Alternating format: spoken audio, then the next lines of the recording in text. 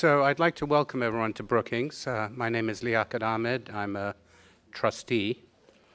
And we're very honored to have Ambassador Froman with us today. Ambassador Froman just assumed the role of U.S. Trade Representative in June, and before that he served in the White House as the Assistant to the President and the Deputy National Security Advisor for International Economic Affairs. Ambassador Froman is a longtime friend of Brookings. He's spoken here many times. He's been a participant at the Bloom Roundtable on Global Poverty for many years. Actually, the roundtable is currently taking place, and Strobe and other senior Brookings the leadership are there. So I know they're very sorry to have missed this morning's session. This is the first time that Ambassador Froman is speaking at Brookings in his capacity as U.S. Trade Representative, and he'll be talking about the Africa Growth and Opportunity Act, also known as AGOA. It was signed into law in May 2000, and it offers African countries that open their economies trade incentives with the United States. It's set to expire in 2015, and it's one of the defining pillars of the U.S.-Africa trade relationship. And the Office of the U.S. Trade Representative plays a key role in the discussions on its extension. Brookings has just issued a report written by the Africa Growth Initiative here at Brookings on AGOA, and that's being distributed this morning. The title is The Africa Growth and Opportunity Act, an empirical analysis of the possibilities post-2015. And it examines the different ways in which the legislation may or may not move forward after the current legislation expires in 2015. So this discussion is especially timely, and I know we'll get a very lively discussion. So I'd like to turn over the floor to Mwangi Kinmenyi, the Director and Senior Fellow of the Africa Growth Initiative. Thank you very much for the introduction, and welcome, Mr. Froman. Thank you very much for joining us. I guess the last time we were with you in this time of the year, we were with you in Aspen discussing poverty. Now we'll be talking about trade, which are not necessarily disconnected, so they are the same. I'd like to start by congratulating you on this new appointment, cabinet-level appointment, and we look forward to working with you just as we worked with you when you are at the White House. Now, I would like to just get this conversation started. Africa is becoming increasingly important, and if you look at the U.S.-Africa trade relationship, how would you characterize it? Is it good, poor, or is it requires improvement, or how do you see it? Well, thank you. First of all, thanks very much for having me, and it's good to be back at Brookings, and I'm enormously grateful to Brookings for putting out this report, because as you say, it is very timely. This is a very good time to start looking at AGOA, and this is exactly the kind of analysis and report that we want to see to be able to feed into the process that I'll talk a little bit about.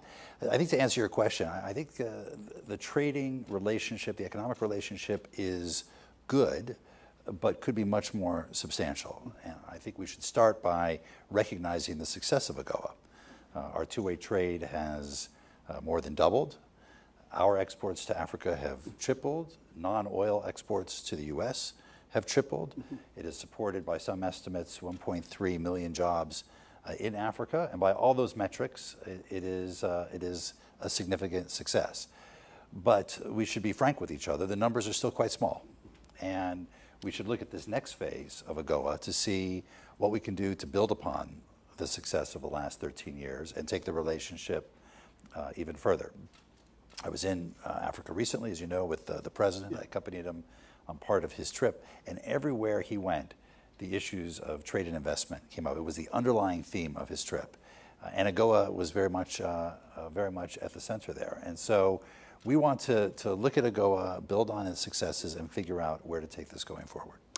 Oh, very good. Just to touch on, follow up on the trip with the president, which, of course, we've been waiting for a long time, and we are happy that the president was able to make the trip to Africa. When you listen to Africans, I mean, what did you get when talking to the Africans, whether it's the business community, whether the politicians? What are you getting from them, and what their expectations are about U.S.-Africa? Well, first, I think we need to put it in the context of how much has changed over the last 13 years and what's going on in Africa now. You know, I often talk about how The Economist once had a cover that was talking about the lost continent, now talks about Africa rising, and the fact that 6 out of 10 of the fastest growing economies of the world are in Africa, are in sub-Saharan Africa, that you have a whole new cadre of leaders, not in every country, but in many countries, who are willing to take on economic reform, willing to put political will behind economic reform, putting economic skin in the game in terms of devoting some of their domestic resources to food security and education and health, to build systems and to move off of just humanitarian crisis to humanitarian crisis. So there's a lot going on that is new and different and noteworthy there. You know, to answer your question, when the president was there, everywhere he went, there was an emphasis on that this is not just about aid anymore, but also about trade, not just about assistance, but also about investment. And whether it was the private sector or government officials or young leaders or jurists, all of their input very much went to what do we need to do to continue to build and create the economic environment, the enabling environment for private sector led growth, for stronger relations within Africa, among African countries, but also between Africa and major markets around the world. And that's what really informs our effort there. Oh, great. So now the president has now about 3+ years more. And what do you see as the big, now you just got in as a U.S. trade representative, and what do you see as the big things or some key issues that will probably make a difference, or how do you think the president will make a mark or a legacy in Africa? So first, I think we want to build on some of the work that we've been doing in the last 4.5 years on food security, for example. The president really put food security back on the global agenda 4 years ago now. It was in July at the summit in L'Aquila, Italy, when he mobilized $22.5 billion of support around the world. We launched Feed the Future here in the United States. And then when he chaired the G8 summit in Camp David in 2012, launching the new Alliance for Food Security and Nutrition, which took our food security initiative to a new level and partnered with countries who wanted to engage in reform, but also partnered with the private sector, mobilizing more than $4 billion in private sector investment commitments for the countries that are part of the program. That program is continuing to develop. More countries are joining. We want to see that move farther and faster through the continent. There's obviously the health agenda, which we will continue to build on, where we can now, for the first time, envisage turning the corner on HIV and AIDS to the possibility of an AIDS-free generation. But as the president noted when he was in Africa on this trip, we need to move beyond that, and that's where he also launched Power Africa and Trade Africa. Power Africa, the goal of which is to right now 2/3 of sub-Saharan Africans don't have reliable access to affordable electricity. And the goal is to double access going forward, and using government resources to mobilize private sector investment, working with the partner governments to put in place the necessary laws and regulations so that we can bring greater electricity around Africa, clean energy as well, which is an important force multiplier for education, for health, for economic productivity, for safety and security. And so it has tremendous broad benefits on economic development. And then finally, Trade Africa. I'm sorry I'm taking so long to answer your question, but we have a lot on the agenda. Trade Africa, which has really a number of different components. One is focusing on regional integration, working initially with the East African community, but also with the other economic communities to help deepen their economic integration efforts, help implement their customs union, for example, work as they negotiate with the other economic communities, a continent-wide free trade area, but also focus on on issues like borders and trade facilitation and how long it takes to get something from port to market, and take those other costs out of the system so that African producers can become more competitive and trade more with each other as well as with the rest of the world. Okay, thank you very much. Let me turn back to AGOA. You have already actually provided a bit of assessment of AGOA, the broad assessment, and you also mentioned that there is still more that the promise is still not yet achieved. What is in many people's minds, of course, particularly when you are going to Addis Ababa, particularly the African governments, is AGOA is expiring. What do you see on this? I know when the president was in Africa, he'd said that AGOA, he worked to have AGOA extended.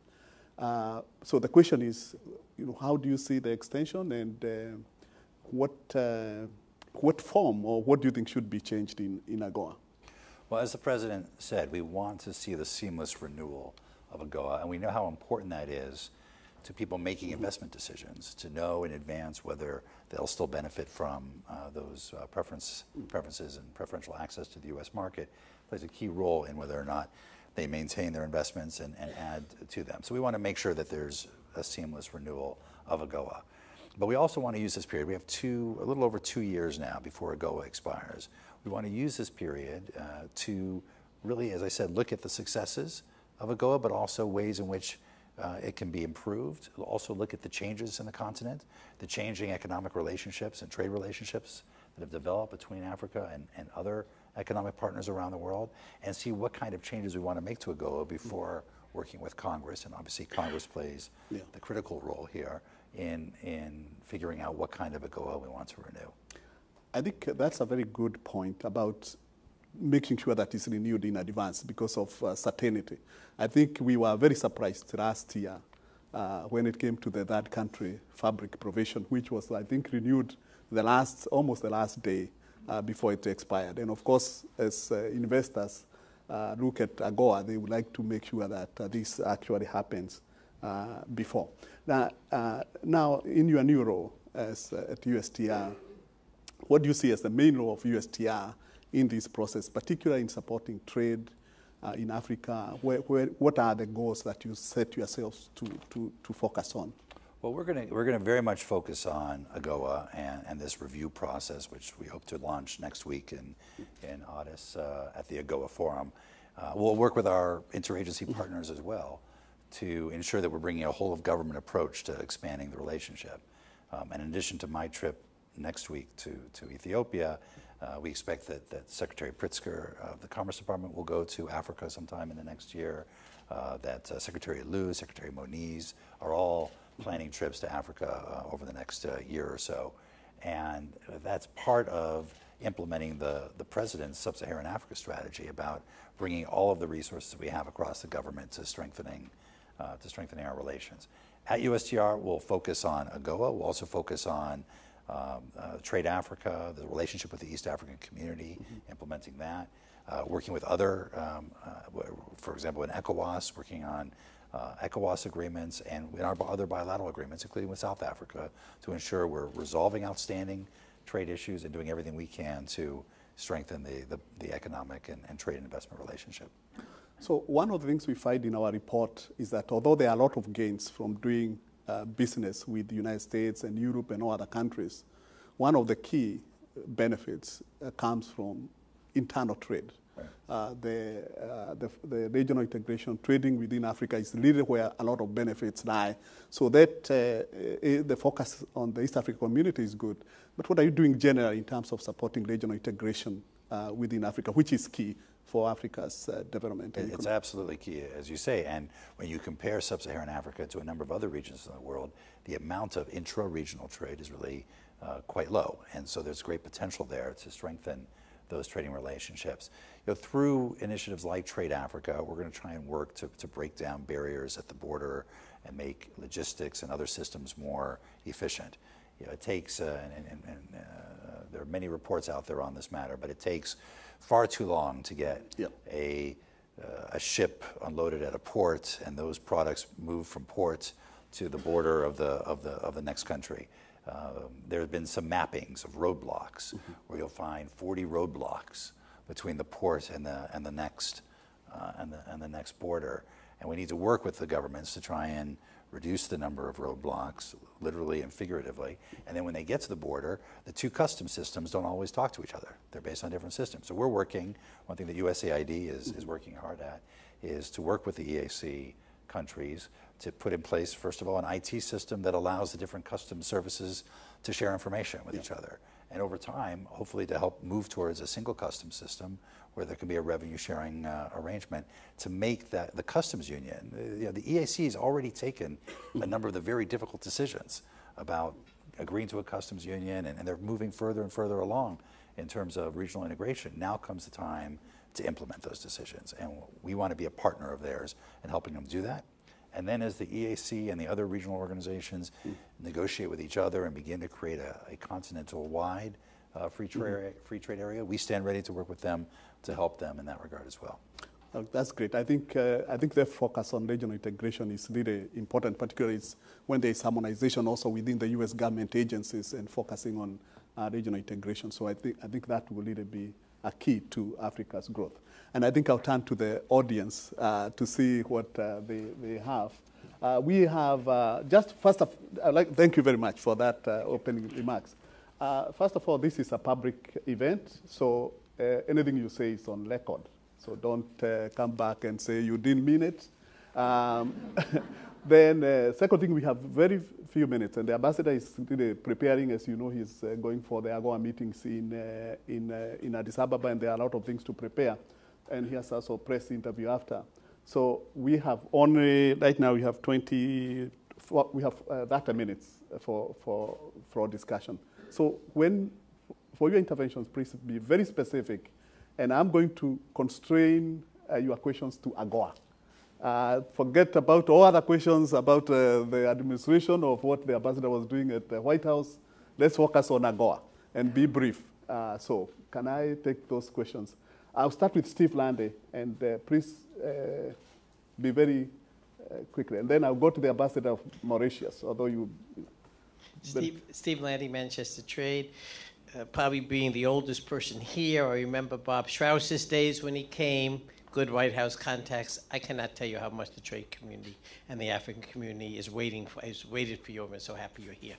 We also have heard you say that you want to improve AGOA, but first you want to listen, which is such a good point. So let me just put 2 or 3 really quick ideas on the table for you to think about. First, most important thing, regional integration. It would be nice if you could talk to your European friends and say, at the same time as you were doing the TTIP with them, can you please not undermine efforts in Africa by dividing Africa up, as you may be doing with economic partnership agreements. Secondly, please bring the whole of government approach also to Congress. There were so many good initiatives. If you could put them all together in the same way as you did in the administration, that would be absolutely fantastic. And 3, the ambassador's report that just came out is excellent. They listed 7 or 8 recommendations at the very beginning in terms of their report. If we could begin discussing them in AGOA, the stakeholders are here, this could be very positive. Thank you again for giving us 15 minutes on a very busy day. Now, I'm not going to allow anyone else to give that talk except Steve. I'm going to ask the ambassador of Mauritius a very brief question. Well, first of all, thank you very much, Brookings, for organizing this conversation. And actually, I don't have a question. I'm talking on behalf of the African Ambassadors Group. And since you're talking about AGOA, I would like to, and I'm very much happy that Steve Landy, our friend, has already given his total endorsement to the recommendations that the African Ambassadors Group has come as regards AGOA.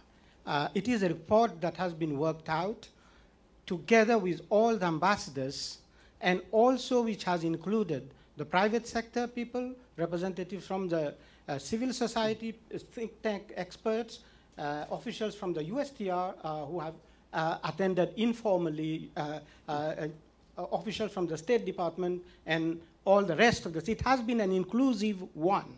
And it has also been endorsed by the AGOA annual meeting, the recommendation that we have made. What we are saying in brief, that after consultations and after quite deep thinking, we have come to the conclusion that AGOA should be renewed at least for a period of 15 years, and the third country fabric the textile and apparel, which has been a success story of the AGOA, should be made coterminous and extended for the same period.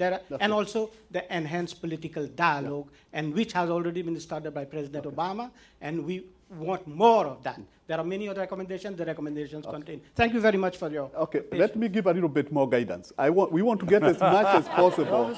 We would like to get as much as possible from the ambassador. I know he will get that presentation in Addis Ababa. So, if you know it's not a question, please. Yes. Okay, very direct. Then I'll go back. Well, thank you very much. I guess my question directly is, what are you doing, Mr. Secretary, to ensure that the Congress passes our recommendations, the Act, renews it as soon as possible? Okay. So let me go to, I'll take three. Sure. Okay. And the ambassador, okay. May I talk to the gentleman over there? It's Kerry. Hi, I'm Kevin Kelly. I write for the Nation Media Group in Kenya. One of the premises of AGOA is to encourage good governance as well as to develop economically. I'm wondering to what extent you'll weigh governance factors in terms of maybe the provisions in the renewed AGOA, but also right now, specifically in the case of a country like Kenya, where the national leadership is under indictment for crimes against humanity. Thanks. Maybe let me ask this gentleman here, please. Question, please. And then I am Dr. Nisar Chaudhary with Pakistan American League. I have, my one question is that China is also very much in Africa, well entrenched.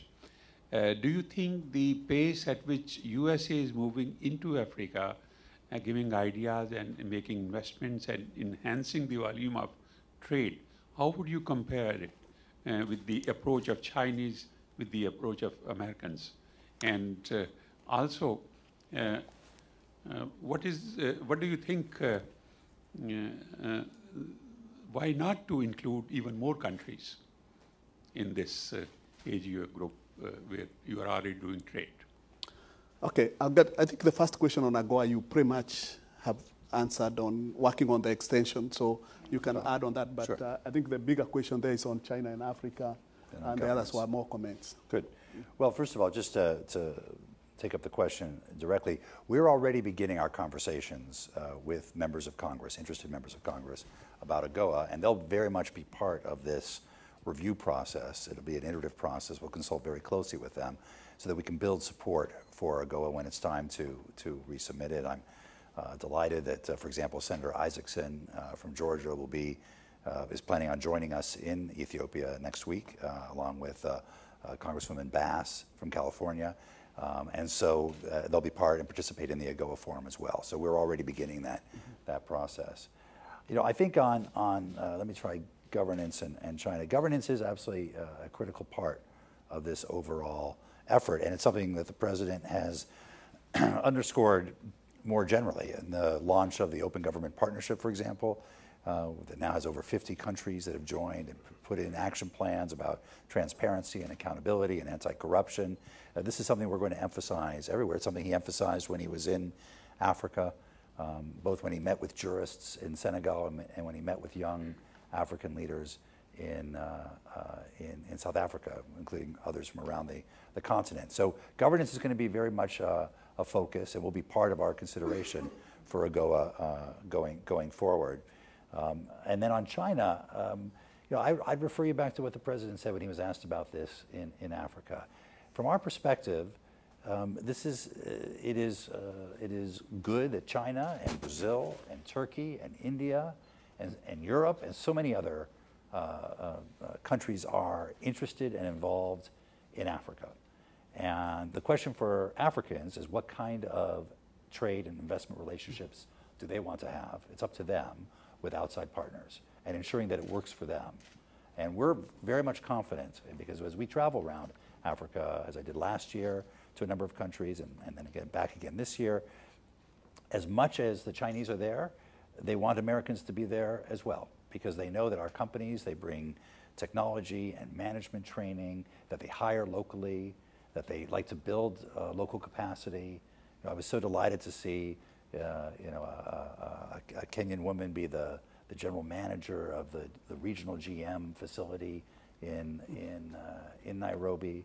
And when I would go to places where there were investments from the US and investments from other countries, people always underscored that when the Americans come in, they hire locally, they train locally. They're not interested in just taking resources out of the country. They're interested in investing in human resources in the country. And that, to me, is a great landmark of our involvement there. So it's not that we're just discovering Africa. We've been there for a while. We've been there for a while. And AGOA, is one of the great indications that 13 years ago, we made this major commitment to the region. So we're going to continue to build on our presence there. We're encouraging, we have a Doing Business in Africa campaign to encourage American firms to be more involved there. I think a number of these visits that I mentioned from Secretary Pritzker and others will likely involve the private sector in doing trade missions and helping to deepen the relationship between Sub-Saharan Africa and the United States. And so it's very much part of our overall agenda. Okay, take three more. I'll take the gentleman over there, this one, and opposite, and I'll come to this. Yeah. Thank you very much for your remarks. My name is Duza Baba. I'm based in Abuja and focus in West Africa. And there are two commodities that are sort of key for West Africa, which I've seen in the report here. One is cotton and another peanuts. Can you, with renewing AGOA in 2015, could you ensure that those commodities get 100% DQ access to the US markets? Because based on the report here also, West Africa really, the countries in West Africa are not really benefiting that much from AGOA. So I'd like to hear your remarks. Thank you. Thank you very much. The gentleman just opposite there, yeah. And then I'll come to you. And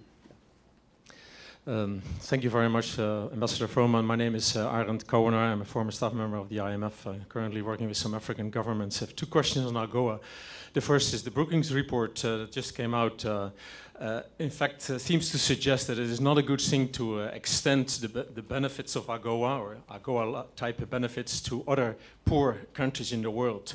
What is your view on that? I mean, my own view is that, of course, it's good to support Africa, but is it good to withhold similar benefits to other also poor countries? The second question is on the use of AGOA as a political instrument to force change in some African countries. A couple of countries come to mind. One recent case is the withdrawal of AGOA for Madagascar. The unemployment has increased enormously. A couple of 100,000 more people unemployed. Poverty has increased by 10 percentage points from 70 to 80 in that country. So what is your view on that, and what is your interpretation of what is called a coup, or what is a popular call for change? Thank you.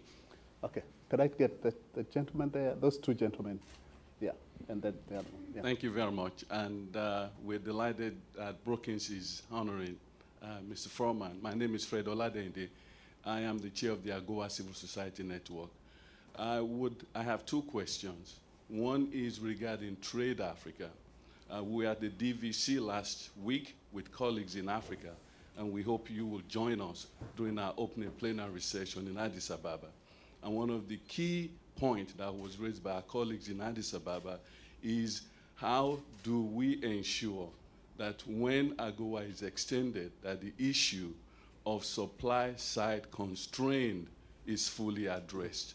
We have 6,800 articles on AGOA and GSP, and we've seen very few of them used.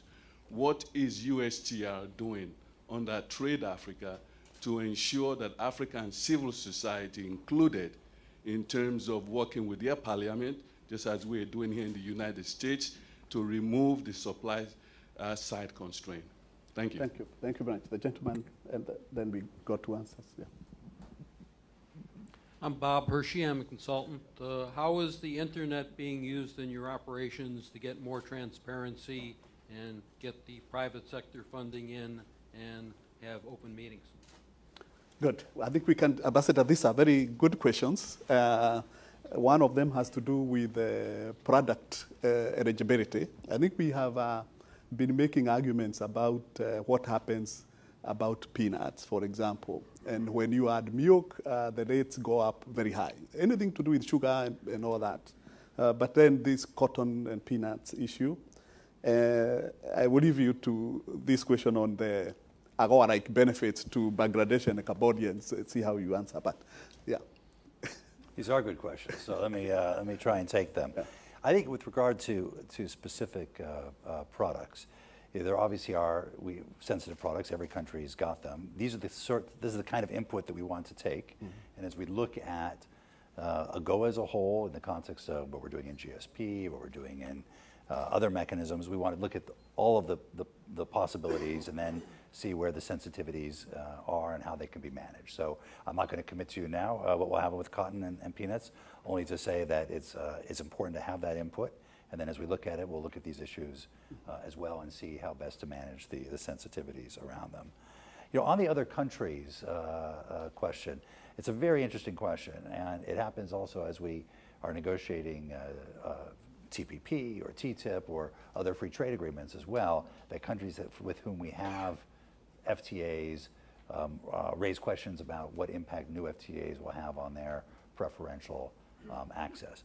We need to figure out, obviously poverty everywhere is of concern, but we need to figure out how to move forward with our anti-poverty agenda without eroding the benefits that we've already granted to countries in sub-Saharan Africa. So it's, again, one of those issues I think we need to look at in the context of GSP and our other programs as well. I mean, on the political issue, I really go back to the answer I gave on governance. I think and it's the same approach we take on in a number of other areas like MCC and how MCC is implemented. You know, we fundamentally believe that sustainable economic development requires good governance. And we want to encourage good governance as a key part, and rule of law and the like, as a key part of a sustainable economic agenda. And so it will be an issue, I imagine, in how we consider managing these programs as well. On the supply side constraints, I think it's a very important point, because one reason we're focusing on trade facilitation, for example, both in Geneva in terms of a multilateral agreement, but very much central to what we're trying to do with the East African community and other communities in sub-Saharan Africa, it's a recognition that our tariffs are probably the least important cost imposed on an export from sub-Saharan Africa. It pales in comparison to the transportation costs and the logistics costs and, as you say, the supply side constraints of getting a product from farm to market, or from market to the global marketplace. And so we want to look at this holistically and see what we can do to make the region more competitive as a whole, so it can take full advantage of AGOA and other preference programs around the world and participates in the global market.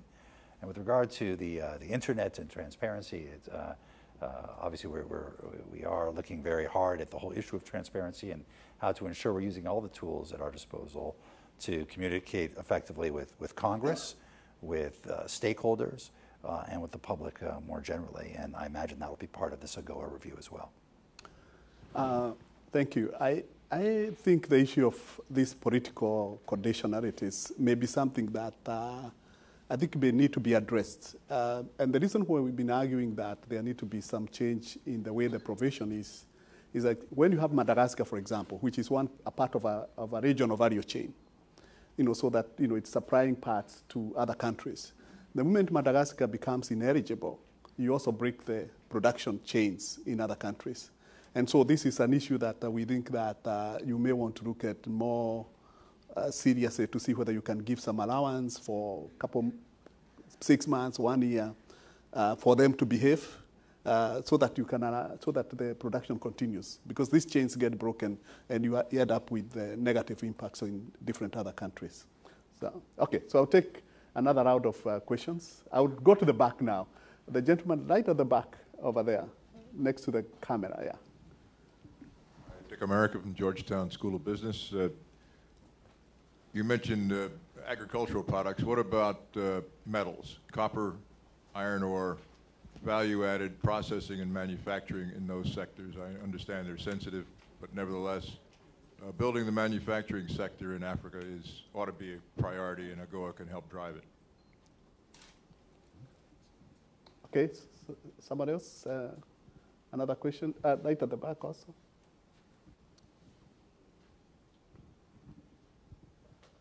Yes, hello. It's Adam B. Sudi from Inside US Trade. I just was hoping you could explain with maybe a little more detail the scope of the review. What specific areas are you going to be looking at? Is it just product coverage? But, you know, can you explain with a little more detail what you hope the review will include? Okay, yes, the gentleman, then I'll come to, yeah. Yeah, Len Bracken, Bloomberg BNA. Could you give us a sort of a preview of how the meetings will be conducted? Will some of the issues regarding product graduation or country graduation be discussed openly or confidentially? Okay, why don't you take those? We'll take one more out, but why don't you get those ones? Great. Well, I think in terms of the review itself, I wouldn't want to totally preempt my speech next week at the AGOA forum. Otherwise, you wouldn't pay attention to it. So you know, I will lay out more details then in terms of how we're going to conduct the review. But the intent is not just to look at product coverage, but to look at many of the issues that have already been raised here, including how does it relate to other economic arrangements? You know, what are the criteria for graduation of either products or countries? How do we think about reciprocity in the notion of this? How do we take into account the changing nature of what's going on in the African economies? How does it relate to other preference programs and other trading arrangements? And how does the coverage and the scope of AGOA relate to the other barriers between what's going on in Africa and their involvement in the global marketplace? So we expect it to be a broad-based review, not simply what kind of product coverage there might be. I think to the gentleman's point about manufacturing, I think it's a very important point because, again, one of the messages we heard loud and clear on this most recent trip is that countries want to climb the value-added chain. They want to do more manufacturing of their raw materials in country and get more of the value. And they'd like to make sure that their trading arrangements with us or other major trading partners around the world reflect that priority of theirs. And so I imagine that'll be one of the issues that gets discussed in the context of this review. You mentioned the reciprocity in trade, the reciprocal arrangements. Would you maybe comment something on EPAs? No, I don't think I would comment. No, let me simply say we have followed with great interest what our European colleagues are doing and their approach to this. We've obviously taken one approach. They're taking a slightly different approach. I think part of this review and part of this dialogue will be around what are the lessons learned from different approaches? How do they interact? How do we think about that? I mean, I will say, and it came up while we were in South Africa, the fact that South Africa has a free trade agreement with the European Union that's currently being implemented. You have stakeholders who are raising the question of why we should allow South African products into the United States under AGOA duty-free when our companies are now facing a competitive disadvantage in terms of access to the South African market. That's one issue that will have to be discussed as part of this overall discussion. Okay, very good. So I'll take another. I think we have one more round of questions, hopefully. The gentleman there, yeah.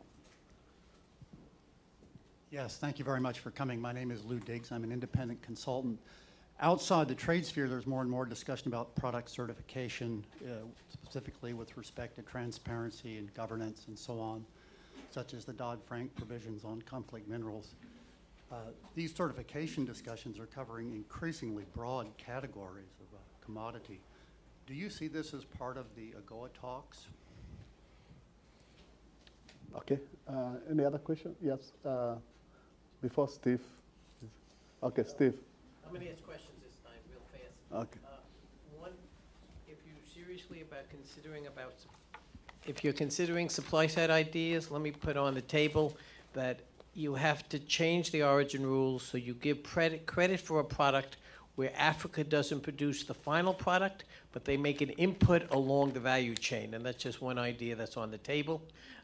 I think if you look at the tariffs, you'll find out that in the agricultural products, for example, tobacco, the duty is 350%, similar rates in peanuts and other products. So I think in a few agricultural products, but again, The reason I don't want to ask too many questions because Yeah. you said you want to hear us, but nevertheless, this could be one issue that's well worth looking at. And then in terms of conditionality, I think many of us support it, but we really believe that there should be more emphasis perhaps on peer pressure, working with the African countries themselves, the idea of the U.S. taking unilateral action. So again, could that be a way to address the issue? Keeping our values, but making sure we're more effective by working with other countries in terms of getting something done. Nothing's worse than Madagascar, where not only do we undermine the supply chain, but we threw 50,000 seamstresses out of work, and we have the thugs are still there running the government. Thank you. Steve somehow probably squeezed in a question there, although I didn't get it. But so, why don't you go? I got some more questions here, so we can. Great. Yeah. Well, let me just, I think to Steve's questions, we'll take them all on board, and obviously we want to be as effective as we can as we seek to promote democratic values and governance reforms. With regard to Dodd-Frank and the Carden-Lugar amendment, I think the only thing I would add is, I'm not sure that'll be part of the AGOA discussion per se, since it's very much part of U.S. law. It's currently being litigated. It's an issue for regulation for the SEC to deal with. But I think we think it's been an important innovation in terms of requiring greater transparency in a sector that has been the source of great potential economic activity and growth, but also has been the cause of some governance issues over history, and we want to make sure we're doing everything we can to bring transparency to that sector. Okay, maybe two final questions. Yes, the gentleman in the back, and with someone. Al Milliken, AM Media. The other issues U.S. has been involved with, particularly something like AIDS, how much intersection is there with trade and what you're involved with? So that was on, is it aid? Not AIDS. AIDS or aid? AIDS and trade. Okay, one more. I guess that was also part of the health program. Yes, that it.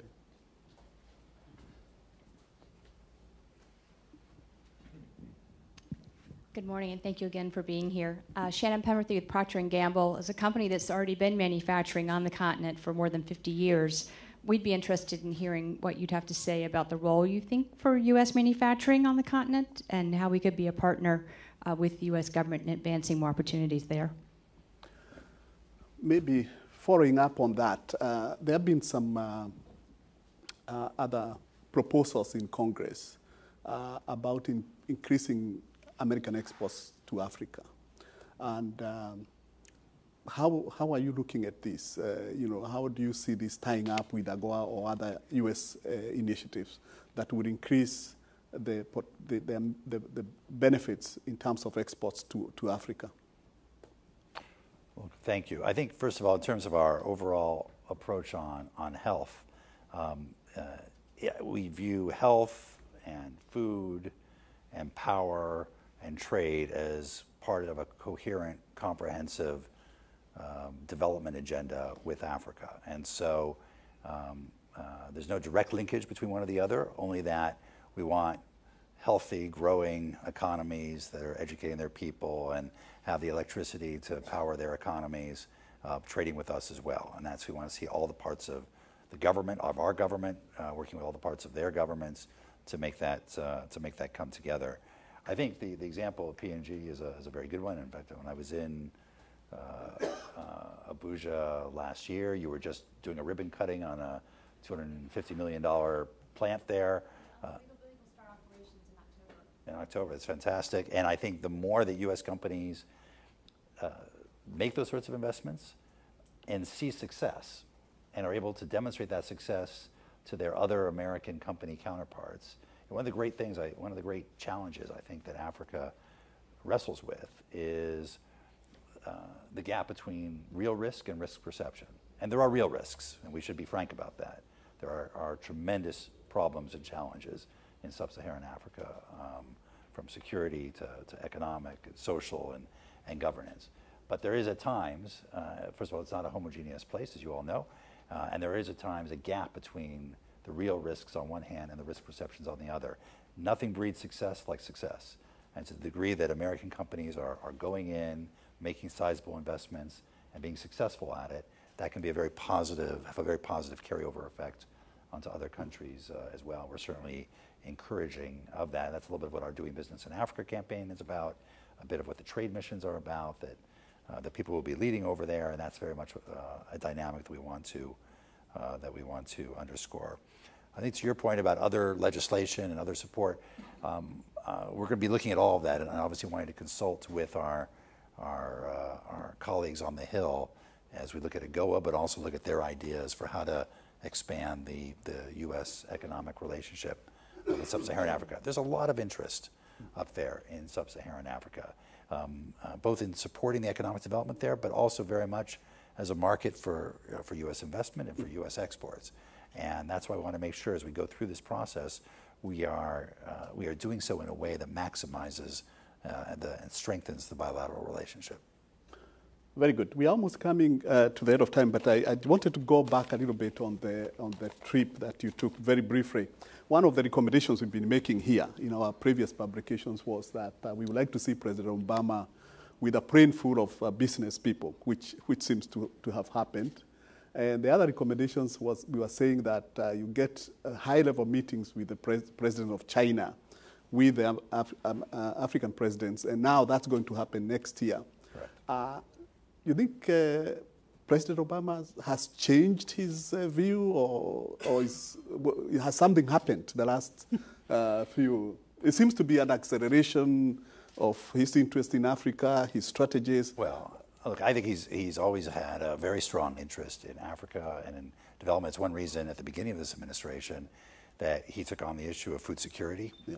Now, it wasn't limited to Africa, but a big focus of it was there, and launched the Feed the Future initiative with Secretary Clinton and Raj Shah at USAID. It's one reason he did the new alliance, which is very much focused on Sub-Saharan Africa, at least initially, and had a very interesting meeting at Camp David at the G8, not just with African leaders, government leaders, but with the African private sector. It was the first time you had a meeting like that at a G8 summit to talk about food security and what we could all do together, governments, donors, private sector. And that's the same approach that he's taken to power and to trade Africa as well. So he's had a long-standing interest, a long-standing commitment. He certainly has pressed us and encouraged us to be as aggressive as we could in developing initiatives for supporting what's going on in Africa, and that's been our way. I think you're right that he's called for a summit here next year of all the African leaders. He met with, when he was in Senegal, he met with food security, agricultural related businesses. In South Africa, Valerie Jarrett and I and others met with financial investors in Africa. And then in Tanzania, he met with a very interesting group of CEOs, both from American firms, actually European firms as well, and African firms, to talk about the investment environment in Africa. So he's very much focused on everything that we can do, including from a governance perspective and helping to promote young leaders that will help contribute to trade and investment in Africa. Thank you very much. Some of us were a little discouraged, but we are happier now. And I think we will be happier as the time goes on, but we are a bit discouraged. But we feel some confidence that we are going somewhere with the new U.S.-Africa commercial relations and other aspects. So we are happy with the trip and these proposals that have come up. And we are very happy that you are there. Now, let's thank Ambassador for this cardio. We were given up to this time, and since we would like to have him again, I don't want to abuse that honor. But could you please hold on, because his security will take him to another place just for like 2 minutes. Less than a minute, and walk together with our trustee. Thank you very much for honoring us also with these introductions, introducing our speaker. Thank you very much. Thank you. Yeah.